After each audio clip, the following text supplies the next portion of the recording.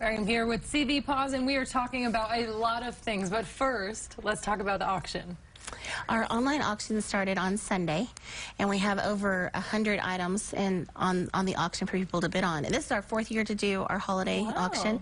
And the really great thing about our auction is all of the proceeds go to pay for our veterinary care, which it's our single largest annual expenditure. So, but there's some really neat things on there. There's some vacation, some vacation trips. There's a trip to wine country, some California trips.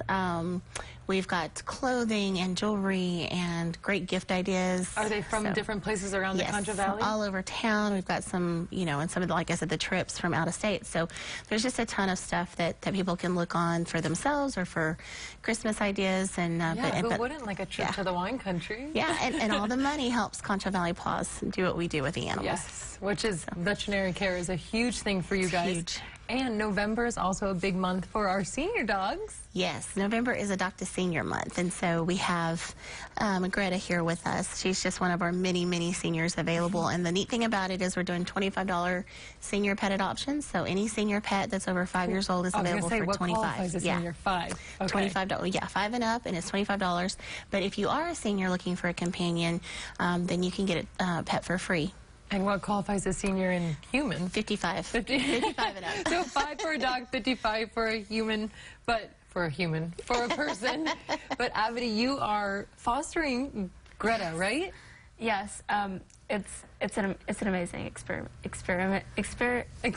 Yes. And what is it like fostering? So Greta's a senior dog, right? She's how old? About 8. So someone can adopt her. Yes. But that's not the easiest part for you, is it? No, I mean, it gets easier, but it's still heart-wrenching because you have to let them go, and they've been in your life, and you're just like, no, but you do save their life in the process, so it's worth it.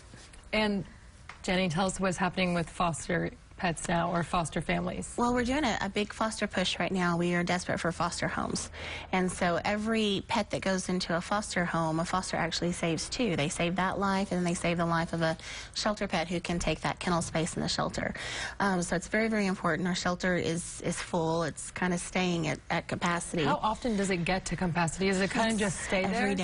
Every day. I love San Angelo, but there's definitely room for improvement in the responsible pet owner category. Yes. It's kind of a reflex for people to surrender their animals the minute they pee on the carpet or they become some kind of inconvenience. And so we're really going to push education in the coming months because there are alternatives. There's trainers, there's vets that will help assess the situation. There are things that you can do aside from surrendering them. And if you're not ready for the commitment, don't get one. So those are things we want to push. But anyway, fostering is something that we're desperate for, and we're doing a big foster push. What are the requirements to be a foster family? You just have to be able to care for a pet in your home. Open your heart. It doesn't cost anything. We take care of all the vet bills. We provide all the dog food, the treats, the crates, the potty pads, whatever you need we'll take care of for the animal. You just open your heart in your home.